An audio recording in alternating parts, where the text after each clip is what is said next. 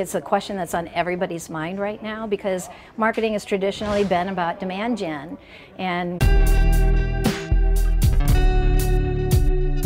we've spent the last 10, 15 years implementing marketing automation solutions so that we can then get somebody to raise their hand, and then we've got somebody to nurture, and then eventually we have an MQL, a marketing qualified lead, and then eventually a sales accepted lead.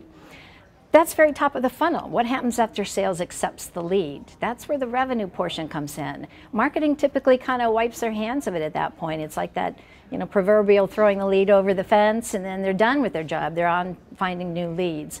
That's demand gen focus, and marketers need to be more revenue gen focused now. So that means you got to push down your activities down in the funnel further. And the most important thing that they need to is to change the organizational structure, right? First of all, mandate it, put somebody in charge. You are now in charge not just of demand gen, but revenue gen. So what's that going to mean? What are your roles and responsibilities? What do you need to do?